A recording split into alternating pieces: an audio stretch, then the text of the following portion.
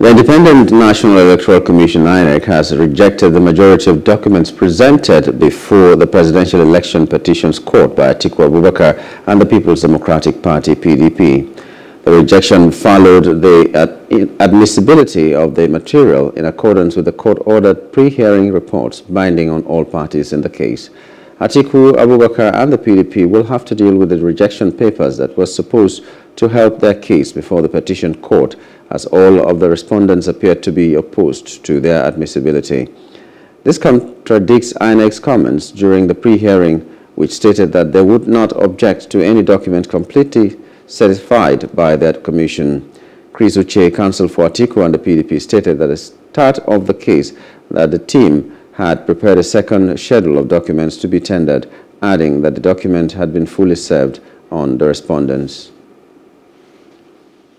Well, today, as you can see, we tendered a lot of the electoral documents. And you know, in cases of this nature, documents are the foundation of the case. So what we have done today is to push in all the necessary documents, and you can see that all the documents we tendered today were certified through copies of documents from INEC, documents duly certified by them and authenticated by them.